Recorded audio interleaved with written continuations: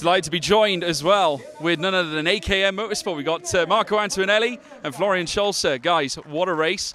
You guys were right in the thick of it. It was crazy in the AM category.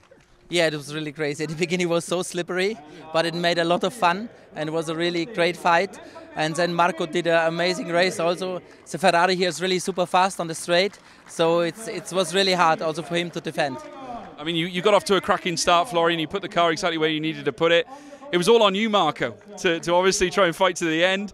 You kept your car ahead in the AM category. It got so close towards the end, didn't it? I'm very happy. Florian did a very good job in the first part of the race. Some problem with the car because we adapt the car, the condition, and a lot of understeer in the end of the race. But I'm very happy because after 1 year without drive, I'm very happy. You deserve it, guys, honestly. Now go up to the podium. Your trophy will be waiting for you guys. Well done.